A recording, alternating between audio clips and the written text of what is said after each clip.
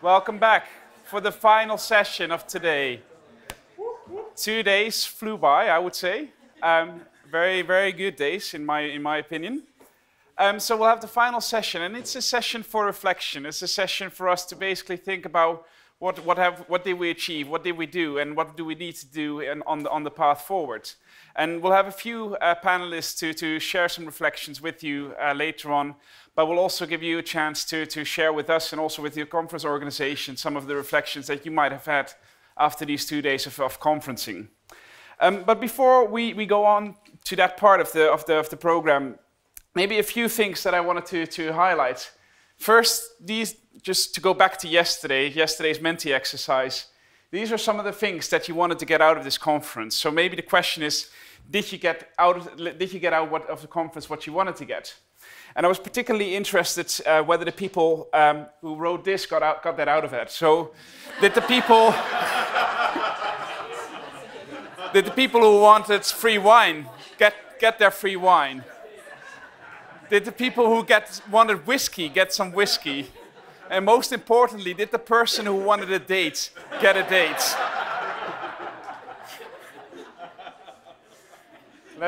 You tell me. You don't have to tell it right now in front of everyone. But right, so then maybe just to also return to the exercise, because I thought it was quite telling, and some of the insights that we got were quite telling. So we have a few final questions for all of you to be addressing in this final session. So let's hope that Menti actually works with me this time, and let's hope that the questions that I'll be seeing are the questions that you'll be seeing on your mobile phone. So please go back to menti.com and enter 110563. Give you a few seconds to do so. Right, then let's move to what I hope is the first question that you see. I would come to this conference again. Is that this question that you're seeing? Yeah. Hurrah. In 1 year, in 2 years, or maybe you think, well, this is ridiculous, I will never come back again. Of course, we hope that was not the case, but so far it's not. Good, good. So you do know that actually organizing conferences like this does take 2 years. You trying to influence the result? Yes, right there. There it goes. No. Okay, we need to work harder, Michael. I think that's the message. Right. Okay. So people like the conference. I'm very happy to see no one responded. Never.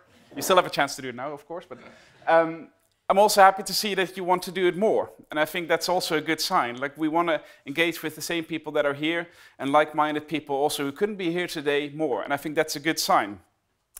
Let's see if you get the next question as it's linked here. Again, give me some ideas. What did you get out of the conference? Did you indeed get ideas, inspiration, whiskey, dates, and so on? Is that the stuff that you got out of the conference? Or were there maybe other surprising things that you got out of the conference that you didn't expect?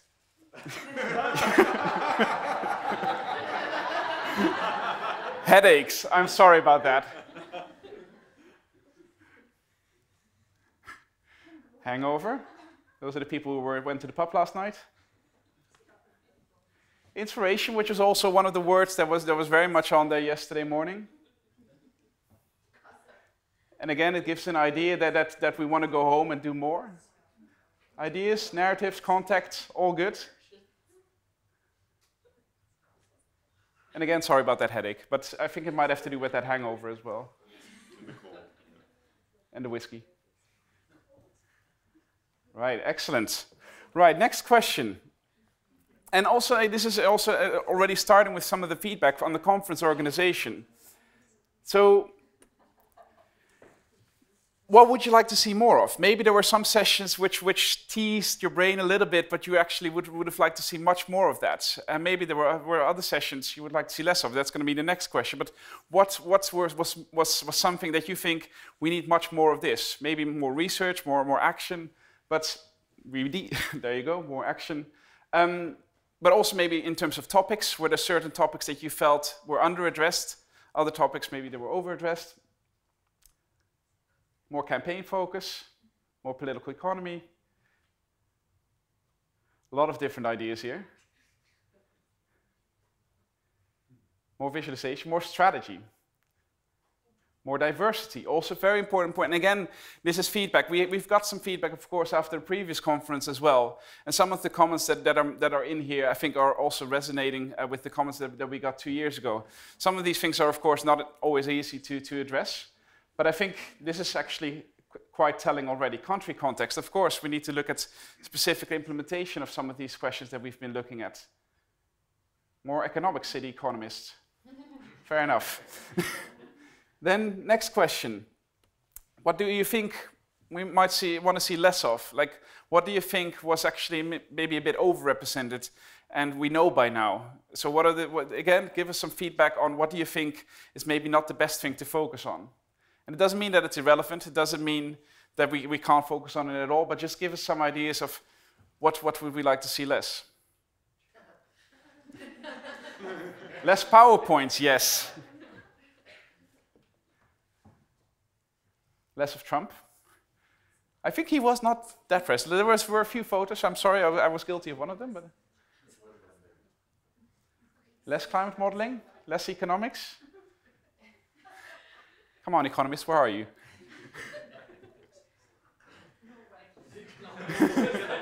Less of Norway.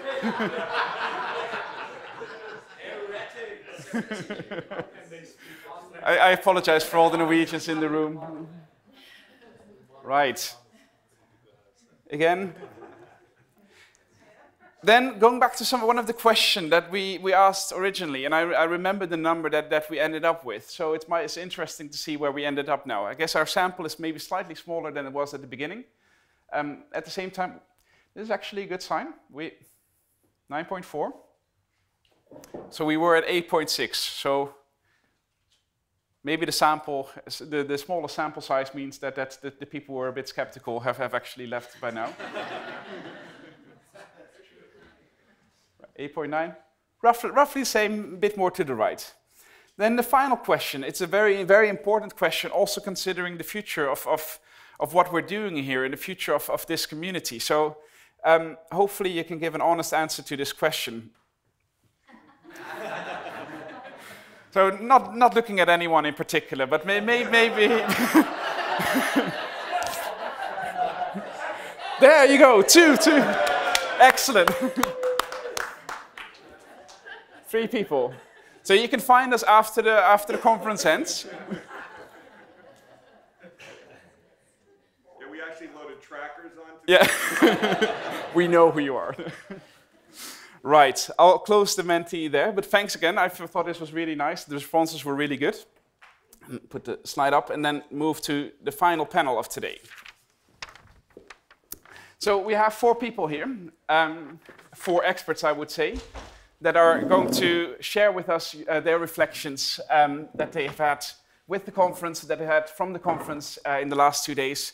So they already know the questions that are coming, but I'll first introduce each of them in turn. So next to me is Joanna Depledge, and you've probably already seen her. She is the editor of the Climate Policy Journal, but not just that, she's also had experience in the climate change negotiations for, I think, over 20 years, if not more.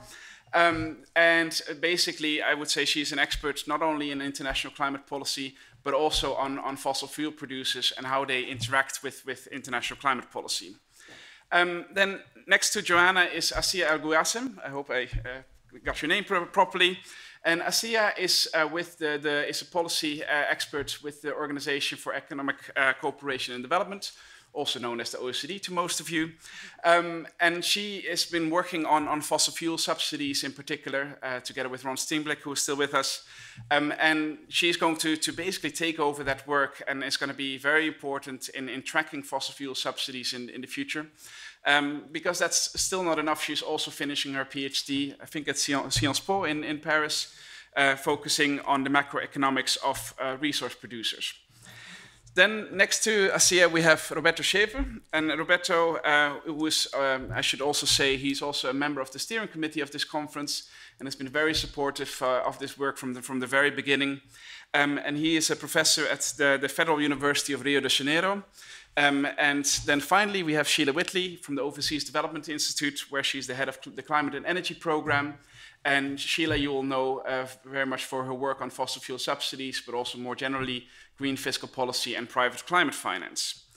So I would say an excellent panel to end this conference with. And the question, as I said to the panel, and as I sent to the panel already, that I wanted to ask them at the beginning is, what would you say are your 3 main takeaways? But also, what was the one thing that actually really stood out? What was the one thing that really surprised you?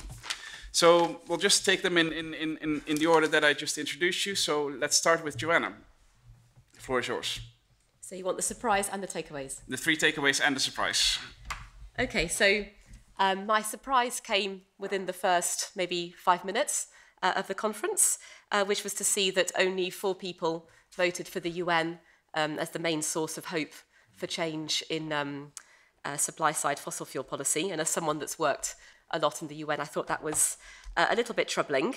But then throughout the conference, I think that was probably just a question of interpretation or language, because it seemed that, you know, at least half, if not 3/4 of the presentations that I sat in on mentioned the Paris Agreement and the 2-degree, 1-degree net zero as real drivers of policy change. So clearly international regimes still are very much part of the mood music that helps to direct policy. And I did want to mention my very small surprise, which was that the American Petroleum Institute knew all about the dangers of climate change in 1959, if you weren't there for Benjamin Franta's excellent talk. Should we just do the surprises first, or? Yeah, why don't we start with the surprises, and then we'll go for the takeaways. Thanks. Assia? Yeah, I think for me, what was not so straightforward, or at least like I didn't get to think about it that much, is to see how a lot of demand policies have made the consumption of fossil fuels less important domestically, but then are betting on export markets for their products and revenues. And I think the confluence of different papers and different country policies leading to this bet on trade as a solution for their fossil fuel resources has definitely been something that I will take away and think about a little bit more for our work at the OECD. Roberto. Okay, first of all, I think my big surprise to see that I'm a minority here in this table, so this is one of my surprises. But the real one, let's say, was to learn that, let's say, supply-side measures probably will be much more difficult to implement than I thought before. And the reason I'm saying that was to see the reaction from countries that are already, let's say, in the declining curve of oil production, that already have a very high standard of living, and they still see a problem of reducing, let's say, oil production. So if that's true for Norway, for California, etc., I don't think this is going to work. Because if developing countries are counting on oil for economic development, social justice, and how we're going to try to convince them to keep oil and coal down, let's say below ground, if the most developed countries also say that they cannot live without it. So this was my big surprise to learn here. My surprise is actually a bit more about the conference itself. Really pleasantly surprised at how many new faces are here and how much actually there's a kind of amazing combination of new faces, so new opportunities, new colleagues, new partnerships, but actually even in the last panel, 2 pieces of research that I didn't know about that are very connected to either work we're doing or partners are doing, where almost just when you have one rogue study, it's not going to get traction. But if you have, once you can kind of start to triangulate with others and understand how what methodology they use and all the rest of it. So really like great new faces and also very tangible opportunities, like very near-term opportunities for collaboration. Excellent. And it's good to reflect on both the substance, of course, but also on the conference itself. And I also encourage you to do so later.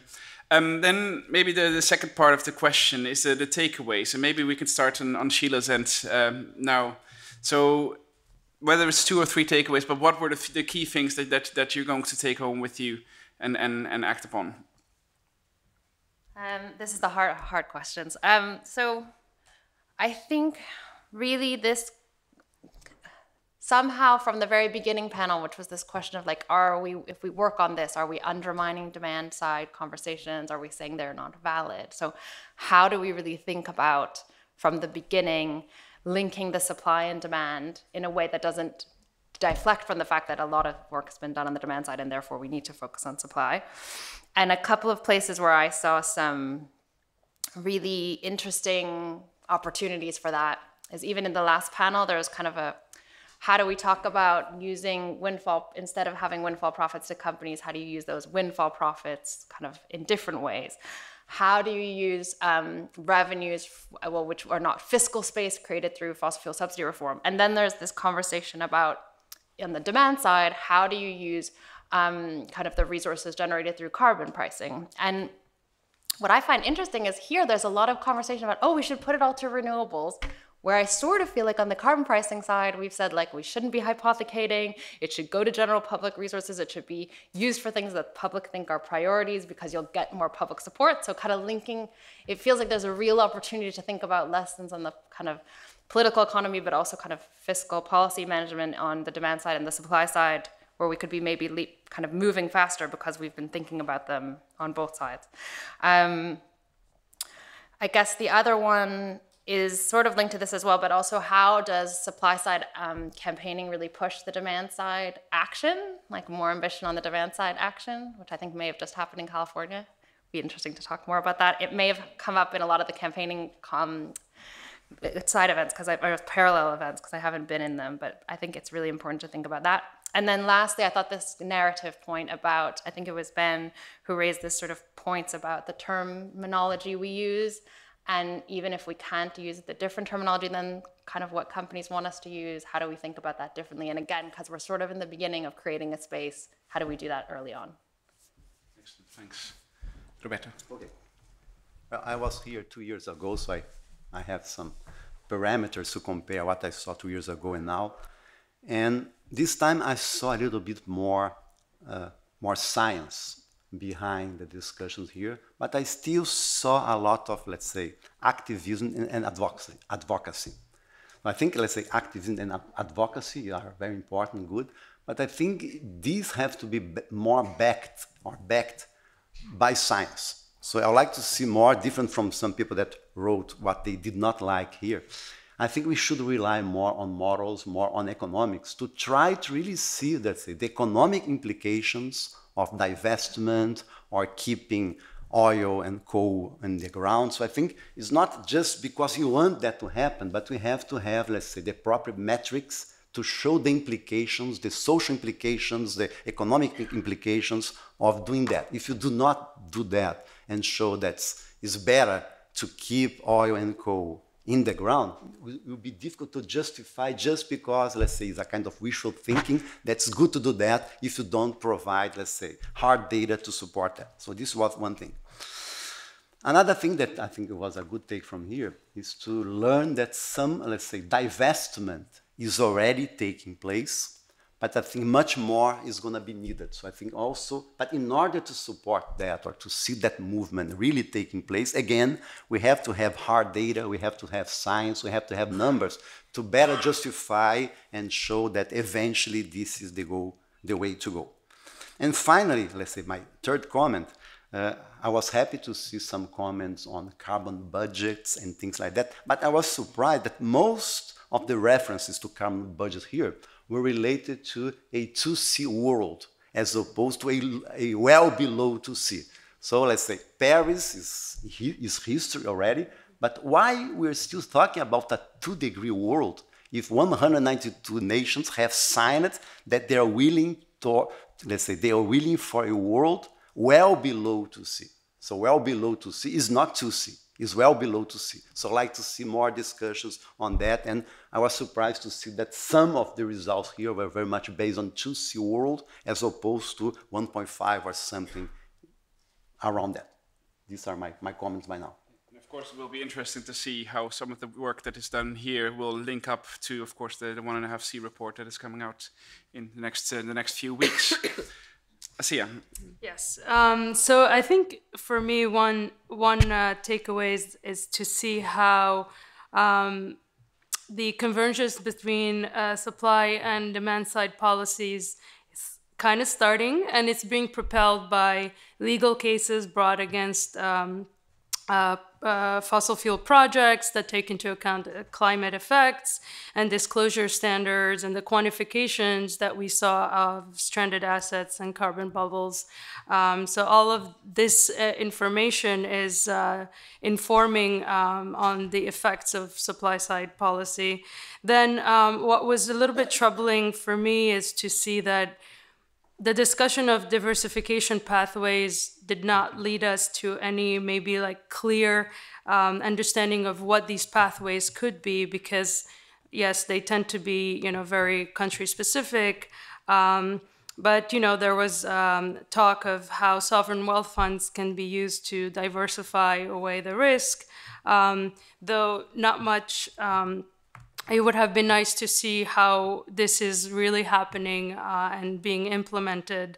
Then we also discussed how MDBs can support in guiding the diversification of economies away from capital, carbon-intensive capital. Lastly,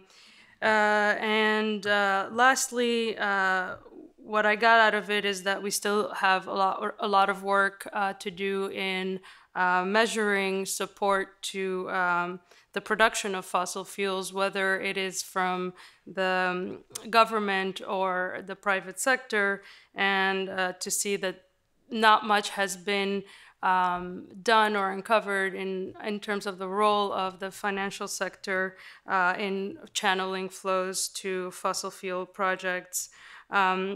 And also looking at different fiscal regime designs to understand to what extent governments are able to raise the revenues to ensure intergenerational equity and prepare or finance the transition. And then lastly, I mean, the work on producer subsidies would also inform on the effect of government support on the cost of capital for these producers, and I mean, we've seen some papers treating this, but definitely something that needs to be investigated further. I think this is it for me. Thank you. So, inspired by the UNFCCC, I managed to encapsulate, to summarize the conference in terms of my 3 Cs. So my first C is carbon entanglement. So I really heard this term, or lock-in, repeatedly throughout the conference, and so many presentations revealed the extent of our carbon entanglement and the dimensions of it, the technological entanglement or lock-in, infrastructural, policy inertia, another term I heard today, but also very much the political entanglements. There were so many accounts of how there's been elite capture of policy processes by large fossil fuel companies, by other political elites. And I think we have to be honest with ourselves and say there's also behavioural and cultural carbon entanglement. Of course, I don't think any of us would have got here without the help of fossil fuels in our transport choices, and I think we have to be clear and honest about that as well. So my second C was co-benefits, and I think, again, this was a very consistent message that I heard from speakers, talking about the situation on the ground. So policymakers, the public, much, much more concerned about local air pollution, about the health impacts of fossil fuels, rather than climate change itself. I mean, that's no surprise. We know about that, but it's certainly something that activists can build on. And I think now we're in a geopolitical situation. We can build on the integration of the climate change Paris goals with the sustainable development goals, I think, to really, really good effect. So my third C is coal. So when I used to teach at Cambridge with students, we would talk about the governance challenges of climate change and how the fundamental problem is that we don't have a global government that can set rules and regulate on climate change. And I used to ask my students, okay, if you were the global government, if you were the global Leviathan, what's the one thing that you would do to try and tackle climate change? And put myself in those shoes. If I was the global government, I think based on all the presentations I've heard over the past 2 days, I think I would tackle coal. And how would I do that? I would specifically tackle new coal, both coal mines and coal-fired power generation in developed countries. And I would define developed countries as the Annex I countries in the convention, just to be very specific about that. I think this would represent a worst first approach. We all know that coal is obviously the most carbon intensive, and I think it would be consistent with concepts of leadership and justice that we've heard about quite a lot in several presentations. So I would work towards a total ban on new coal in Annex 1. So those are my 3 takeaway Cs. All right, thanks. Well, then maybe picking up on your final point, if you were indeed, let's say that benign, not dictator, but benign global government, obviously, that would be very nice, and maybe you could put in place those measures. But when we had the conference 2 years ago, maybe there was enough optimism that some of these measures could actually be put in place quite easily. Maybe not necessarily easily, but there was movement towards these measures. But of course, a lot has changed in the last 2 years. We've had a lot of optimism, or we had a lot of optimism around that time around the Paris Agreement. They just had entered into force around the time of the last conference. We also had the fact that there was still President Obama at the time of our last conference. And now we have a slightly different president in the United States. It was pre-Brexit, to take a more UK-based perspective. So a number of things have significantly changed. But at the same time, we also see now with movement towards countries stepping forward. And yes, they might be countries like New Zealand and Costa Rica, maybe also countries like France, who are actually taking supply-side measures more seriously. We also have new coalitions coming up. We have the Powering Past Coal Coalition. Today, another coalition was announced, which is the coalition towards carbon neutrality. So we see new emerging coalitions on issues related to fossil fuel supply. So maybe reflecting on some of these developments, maybe pointing in different directions, what would you see, how do you see the terrain changing for fossil fuel supply issues? And what does that actually mean for research and action on these issues? Again, keeping in mind that a lot of the audience here is actually working on research or working on action. So any reflections that you have on this? And again, maybe to reverse it, I will start with you, Joanna. Start with somebody else? You want to start with someone else? Well, I'll start in the middle. Roberto. Okay. Thank you. I'm not going to be talking too much different from what you just said, I think, and what I said before as well. I think the mood now is somehow more favorable in a sense that it's more acceptable to begin to talk about, let's say, supply-side action. So it's not going to, let's say, shock people if you begin to talk about that, because this is something that's already taking place. But in order, let's say, for this really to take off, I think we need to have, as I said before, hard data. It's not just a question to say we want to do that, but really have to be backed by sophisticated studies, reliable studies that really show the pros and cons of doing that for a specific country. Because, as was just said, let's say, one thing is the reality of developed countries. A completely different thing is the reality of a developing country, of a local population that's, let's say, it was expecting to improve life based on the natural resource, and eventually someone is going to need to tell them that perhaps they will not be able to rely on that resource because climate change is a big issue, and for them climate change is not a big issue. The big issue is what's going to be tomorrow. So I think that's why I think this community is doing a great job in raising the importance of that issue, but this is not enough. Let's say what's really necessary is to use this community here to produce the studies that are going to support the argument that this is the way to go. Thank you. Assia, do you want to go next? Yes. Okay. So I think for me, I think I see right now two things happening. So for the G20, for instance, in their discussion of the energy transition, natural gas is going to be the fuel of the future.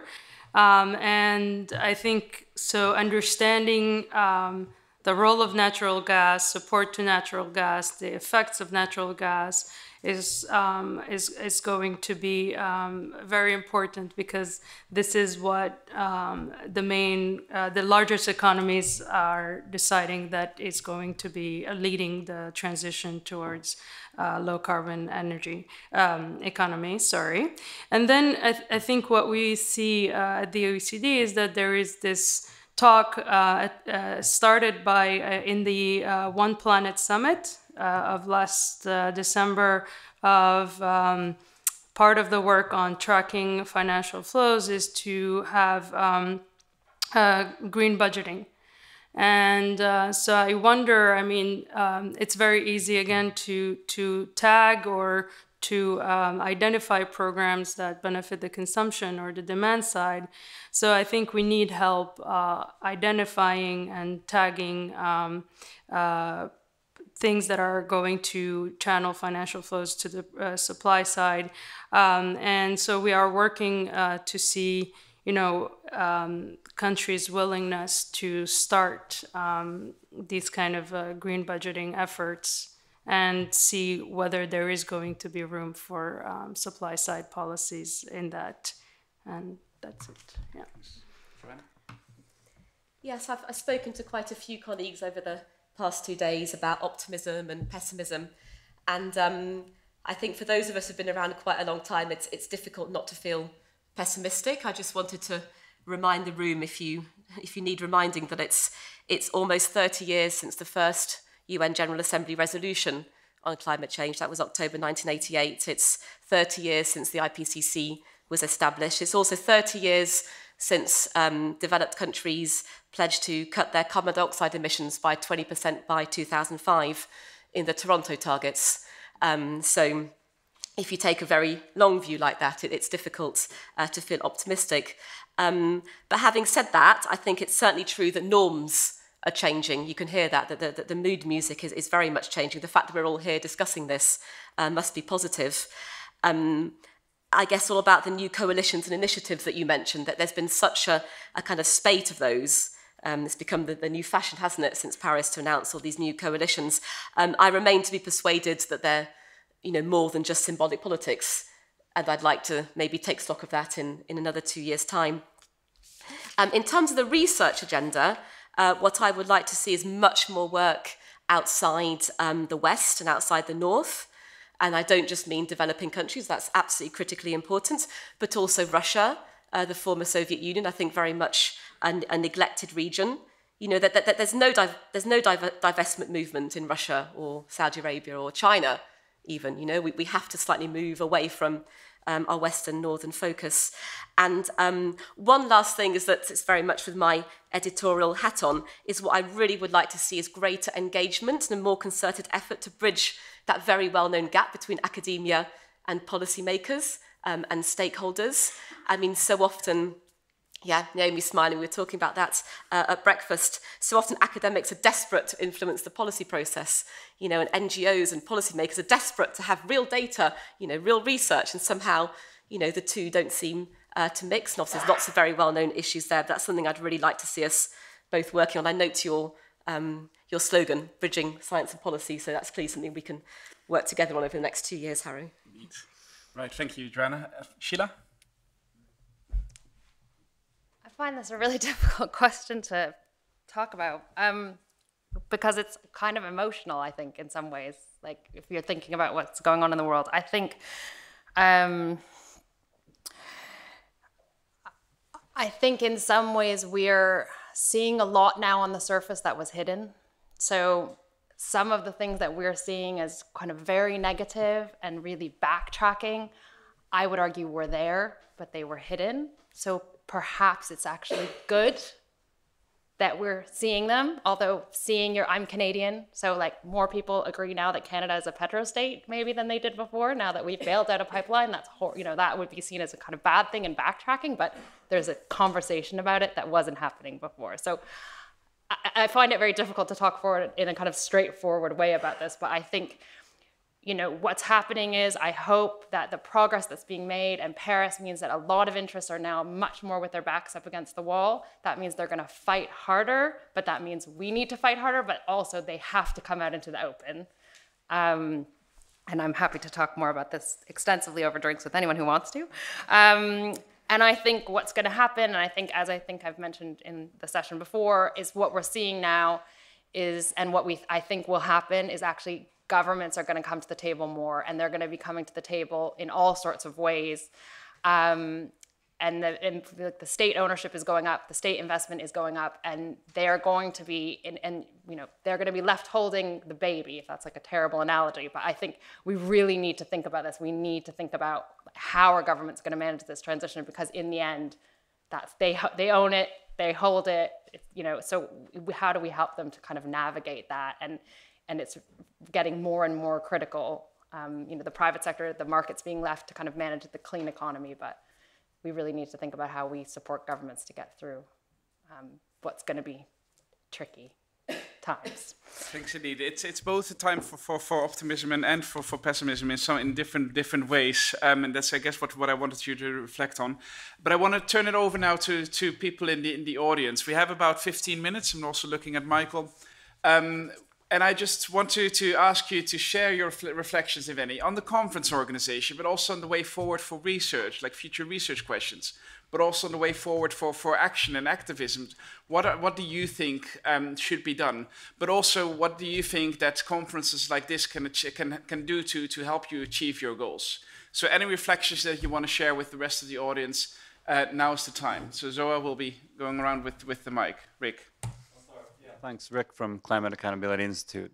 I first want to say that I applaud all the rich work that's been presented here, and I look forward to all of your contributions in the future, in the next several years, as well as the organizers for putting together a terrific conference. I want to thank you first. Yeah.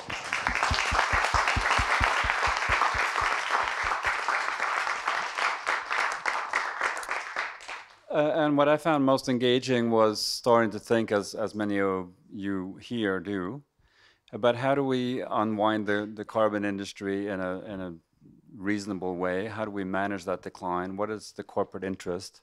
How do they feel about it? How are they going to respond to the pressure from us and our colleagues on and how to evolve their corporations, which have profited immensely? What is their reaction going to be legally and publicly? What kind of grassroots campaigns are they going to support in defense of the industry? So I'd like to see a panel of discussion about how corporations might respond to the public and legal and international pressure to unwind their industry in a direction that they may not want to go. I'd also like to see more discussion about how to engage the public in terms of the memes that we're discussing here. And even, I thank Michael for tweeting and for streaming these events over the last 2 days, but we also need to think about how the public might perceive the message that we're discussing overtly.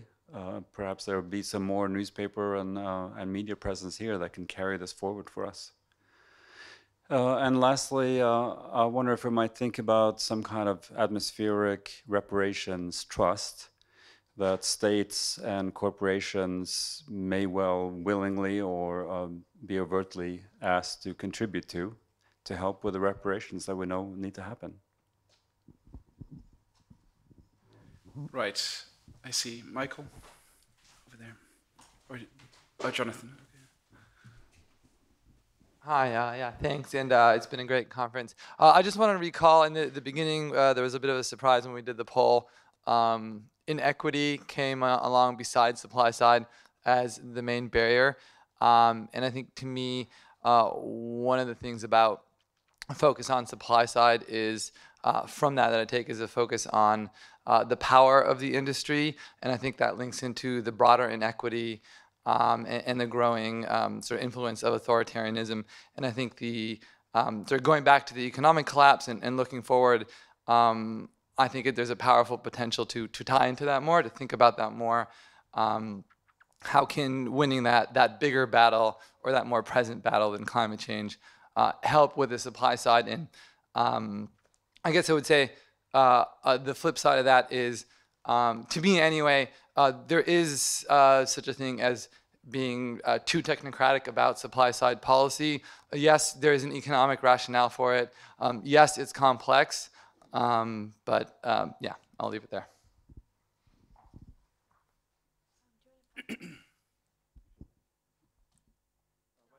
Go for first, Shivan, and then you have the mic anyway. I'd like to follow up on two comments that Joanna made.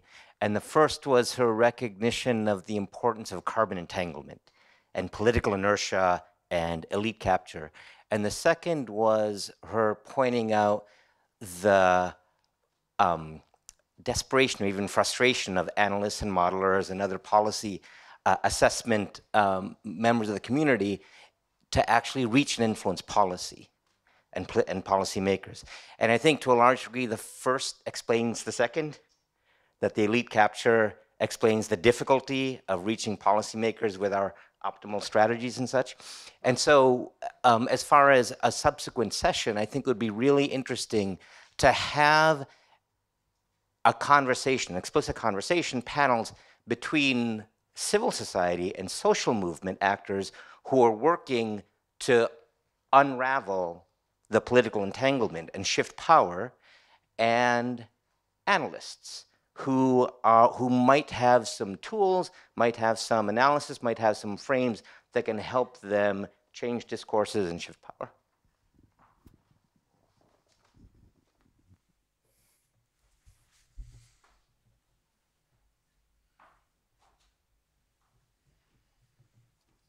Hi there, thank you. A really fantastic conference. I had two very kind of discrete points.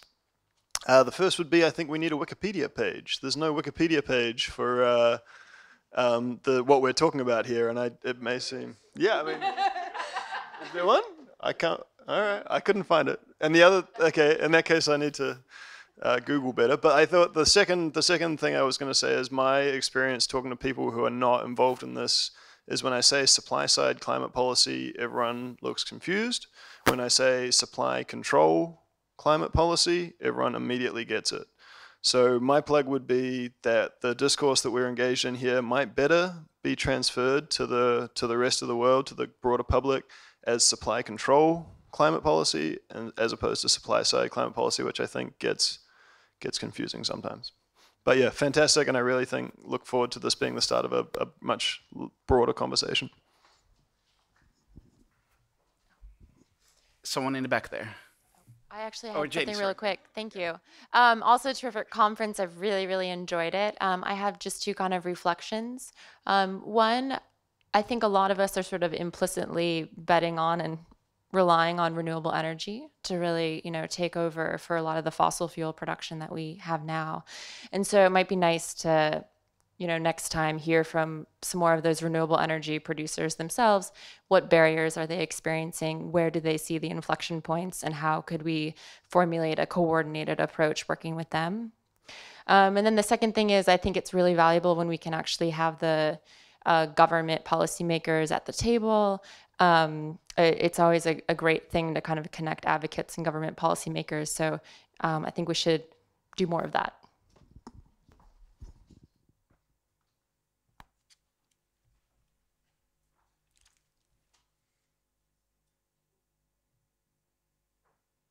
Thank you. This has been a very inspiring conference. I have become more optimistic. And the reason why I say that is that supply-side policies will be more likely the more we get out of the demand-side policies that we do, because it will be less costly to do supply-side policies.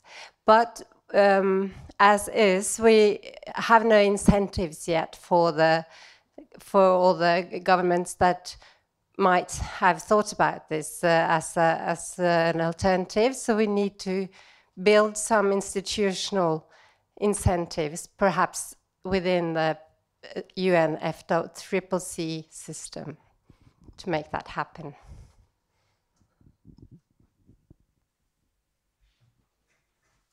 Yeah, thanks. I have two remarks. So I saw some presentations on data. but they were, the methodology and the richness of the data set was pretty often hidden in a broader narrative. And as a modeler, I would be very much interested in all the data that is available and what we can take into our models. So that would then also be a synergy and also fields of cooperation. And the other remark touches on the way the presentations work, and I have had sometimes the problem to follow, simply because there was not a clear research question. And research questions are an important tool for communication, but also to clarify what is possible with divestment and what is not possible. I mean, we may overhype divestment and not see the shortcomings, leakage effects and other things. And I think it is important to right size the potential of these policies or initiatives, activism, and so on. So what is really the potential and what is, so to say, illusion? And yeah, thanks.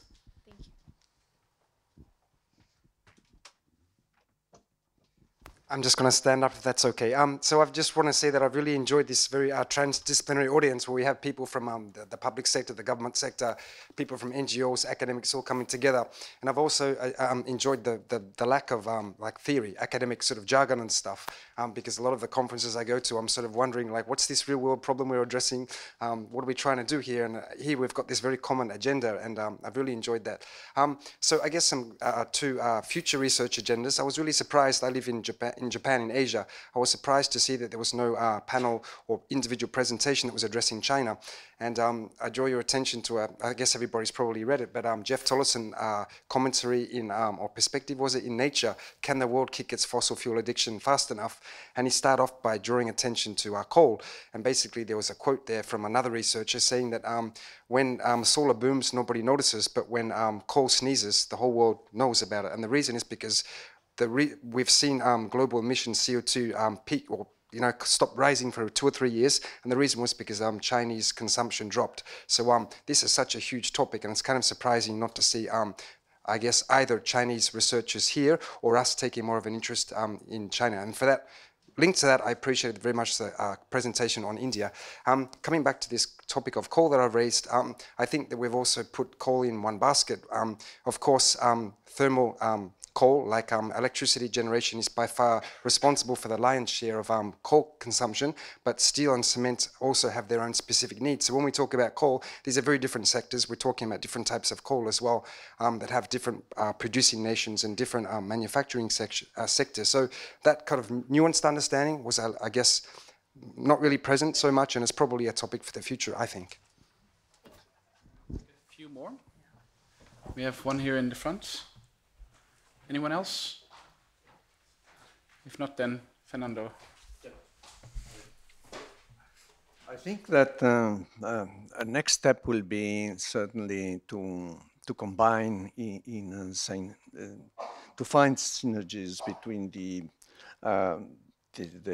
supply approach and the traditional demand approach. I think that we made the case that without a supply policy, we are not going to get fast enough. But the way of combining both is something that we have to delve into. And my second recommendation for future subjects for research is that in the context of disentanglement of governments from fossil fuels, I think that there is a lot to be studied and learned from the real experiences of just transitions. I'm thinking of the situation of a very well known member of the climate community, Teresa Ribera, who in Spain, she's given the ministry combining environment and energy.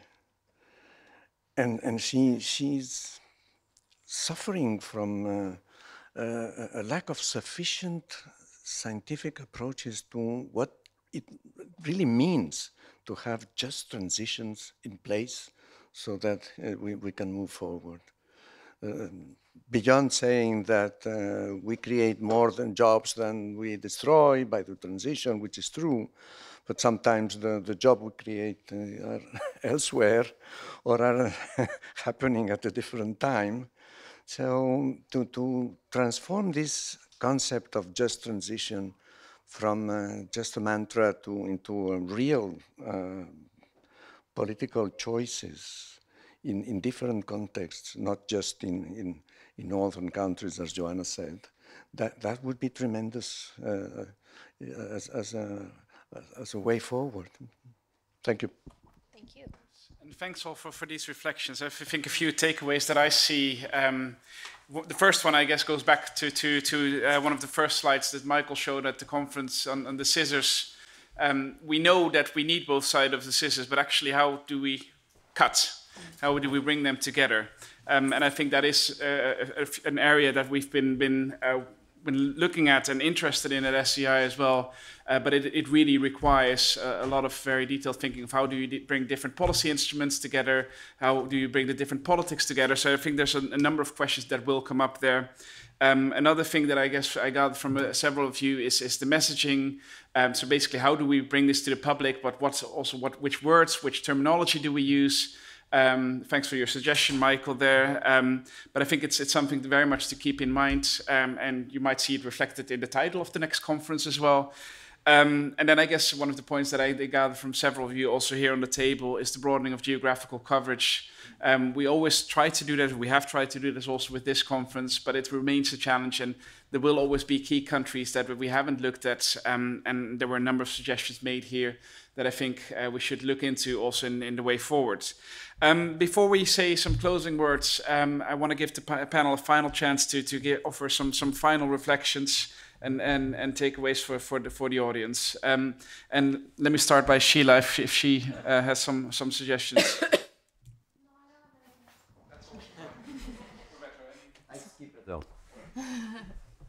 I think we see a willingness of countries to open up their books, and I think more and more. And so I think for us, it's going to be important for the external community to support this process and use the information that comes out of it. So yeah, that's all I want to say. And I had a last organisational point to make. I wanted to thank the organisers for kind of walking the walk and talking the talk. I really appreciated the efforts to green the conference, the vegetarian foods. I can't see any single-use plastic anywhere, minimal paper, none of those conference bags that disintegrate a week later. And I think there's a serious point here. I think that all of us who are intimately involved in the climate change issue, I think it's incumbent upon us to set a good example, because if we can't do it, then we really can't expect the general public to do it. So I really appreciated the fact that that was reflected here. Thank you. It also means that the next conference might be virtual, so just so you know that. We could offset the flights. Exactly. Right, Michael, I think we should say a few final words. First of all, thank the panelists for a really, really good contribution.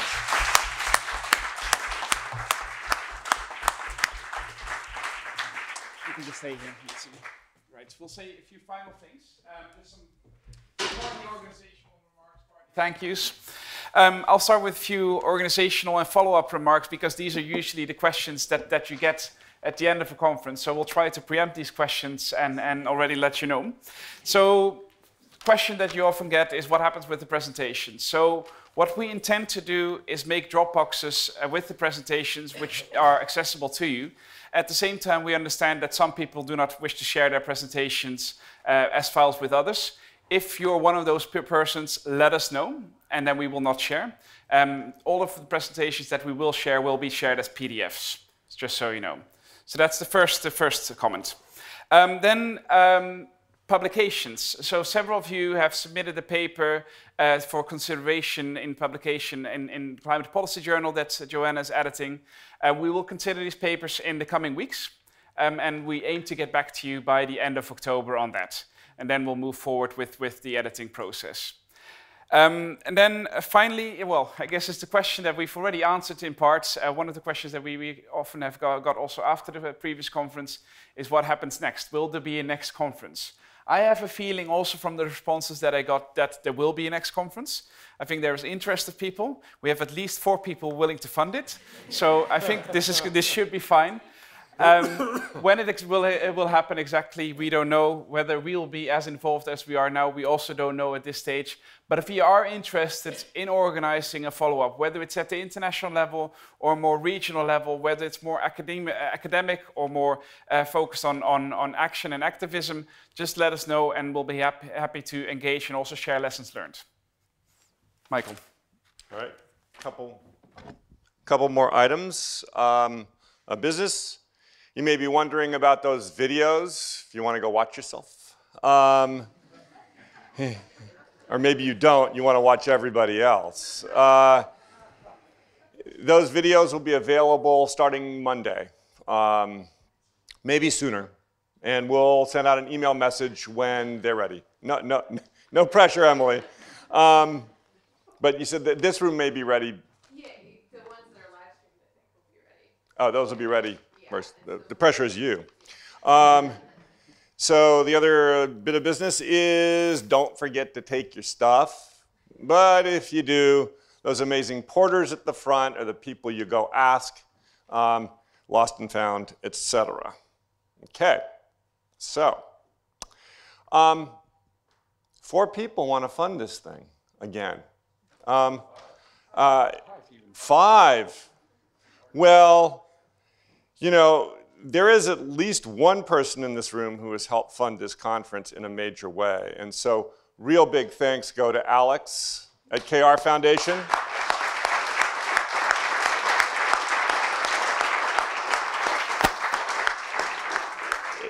We wouldn't be here today. Even though we got some funding as well. And we need to thank the Swedish National Development Agency as well as Formas, providing funding to the SEI initiative on fossil fuels and climate change, that we were able to provide some co-funding to that as well. So thank you again, Alex. That was really big.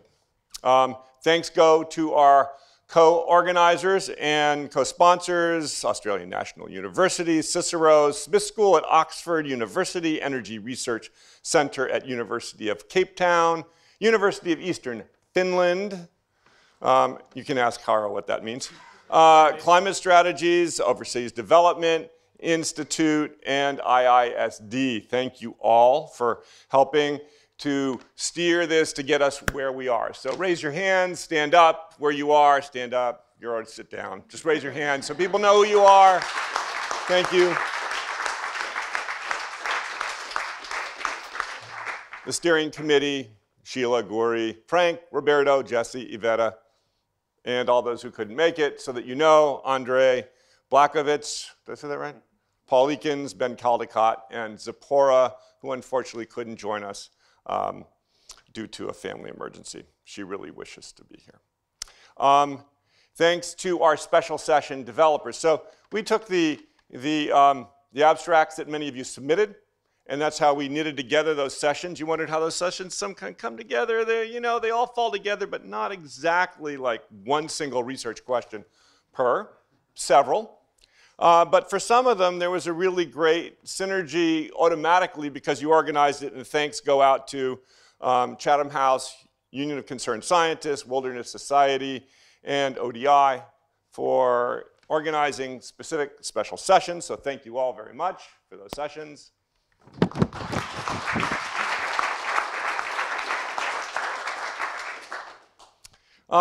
Thanks go to our volunteers. Thank you, Naomi, Zoha, Kaya, where are you?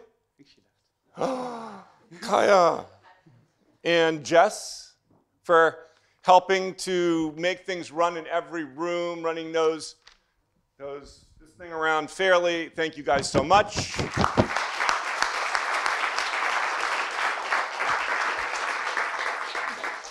And there's 2 people who really, are not standing up here quite as much as Harro and I, but we're very much, part of organizing this whole thing, and really would not be happening without. And that is Emily Yaley. Emily.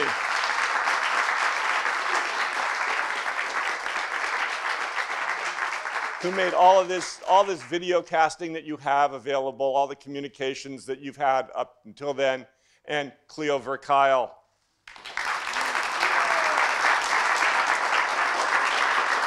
Who, although she ran all the logistics, is an amazing researcher, and also you may know through the Earth Negotiations Bulletin. All right, so with that said, oh, this is the thanks to all of you.